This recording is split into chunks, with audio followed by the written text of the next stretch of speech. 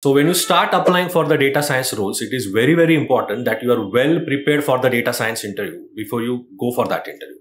Because I have seen that many people, they are not even well prepared, and because of that, they are not able to answer the questions in a structural way. So in today's video, we'll discuss about the interview questions related to data science role, which were asked recently in Cognizant data science interview. Now let's get started with this.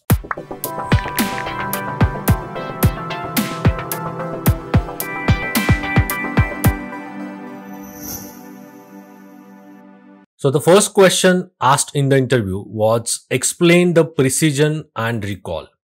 So precision and recall are the evaluation metrics which are used for evaluating classification models in machine learning.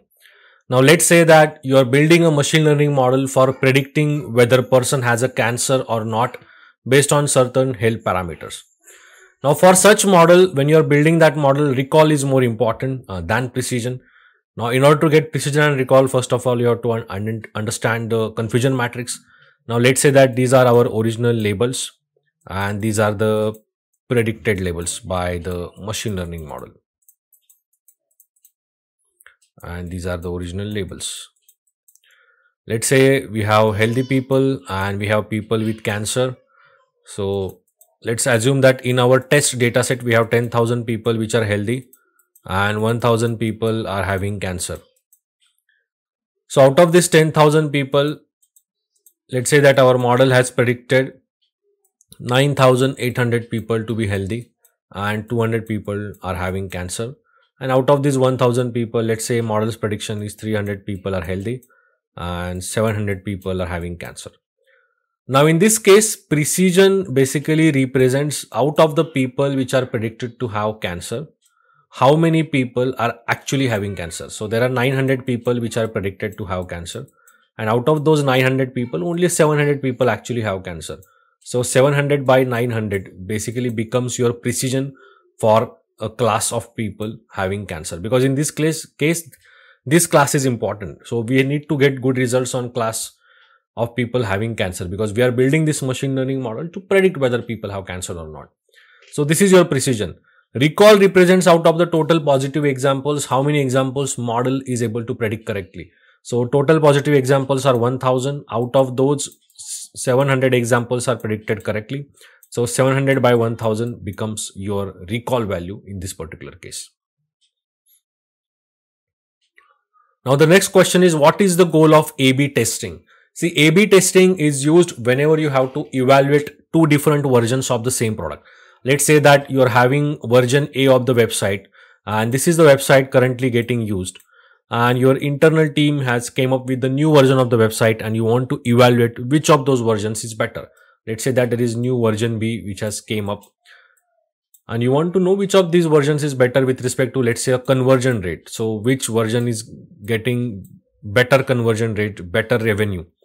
Let's say that on a daily basis, there are 10,000 customers which are visiting the website. Now, in case of A/B testing, what you will do is, out of those 10,000 customers, randomly 5,000 customers would be redirected to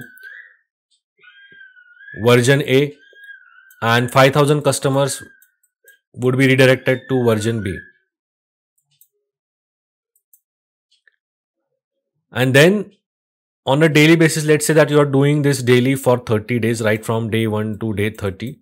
On a daily basis, a conversion rate would be calculated for both the versions of the website. And then if you compare those two values, or if you compare the means of those two values using t-test, you would know whether there is a significant difference, statistically significant difference between version A and version B. And then based on that, you can make a decision. So this is the goal of A/B testing, to identify which of the version is giving better results. The next question was on PCA. How can we select number of components from PCA output? So PCA basically stands for Principal Component Analysis. It's a type of machine learning algorithm which is used for dimensionality reduction. Now, when you apply PCA, what you will do is, based on the data, based on the feature matrix that you have, first of all, you'll have to calculate the covariance matrix. And on that covariance matrix, eigenvalue decomposition is applied. So eigenvector, eigenvalue decomposition is applied on the covariance matrix. So in this case, eigenvector basically represents a new coordinate axis that you are trying to find out. and eigenvalues basically represents the amount of variance explained by that particular component. Now let's say that in input data you have 100 components, you have 100 features in your input data, and after applying PCA you would get 100 components, and every component would also have a corresponding eigenvalue which would represent how much variance is explained by that particular component. Now let's say that out of 100 components, if you select the first 45 components and that is explaining 90% variance of the data, 90% information from the data, then that is good enough. So in that case, you can select the first 45 components and you are basically then reducing the dimension of the data from 100 dimension to 45 dimensional data. Now, how many components you should select depends on how much variance those components are able to explain. So generally in the industry, it is recommended that after applying PCA, the number of components that you select should be able to explain at least 90% variance from the data. And this is how you can select the number of components. The next question was on bias variance trade-off. So explain bias variance trade-off. So this bias variance trade-off comes into picture when you are trying to build a machine learning model. Now let's say that this is the error curve that we get after building a machine learning model. And on the x-axis, let's say I have a model complexity. So if you have a model which is less complex, then in that case you would get a high error. If you have a model which is highly complex, then in that case also you would get high error on the test data. Now this kind of scenario is called as the bias variance trade-off. So if you have a model which is basically having high complexity, in that case your bias would be low. Let's say this is your bias curve. And if you have a model which is having high complexity, in that case your variance would be on a higher side. This is a variance curve. So when you have a model which is highly complex, that can result in overfitting, and that's why those kind of models won't give acceptable results on unseen data. And you're trying to find optimal model which is having a balanced bias and variance, and that would come when you have a balanced complexity in your machine learning model. So this is nothing but a bias variance trade-off. So if you try to build highly complex model, it might give you good results on training data, but it won't give you acceptable results on unseen data due to overfitting.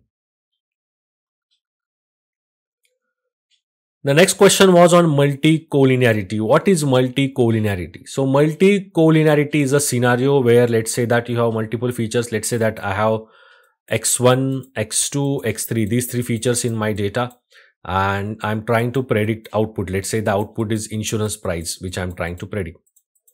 And let's say x1 is the weight of a person, x2 is the BMI of a person, and x3 is, let's say, a cholesterol value. Now, weight and BMI, both of these values are highly correlated. So when you have a scenario where two or more features are having high correlation with each other and they are also impacting the output, that kind of a scenario is called as the multi-collinearity. And whenever you have a multi-collinearity and let's say you are building a machine learning model like linear regression, in that case, the coefficients of linear regression that you would get from such a model which has multi-collinear features won't be interpretable.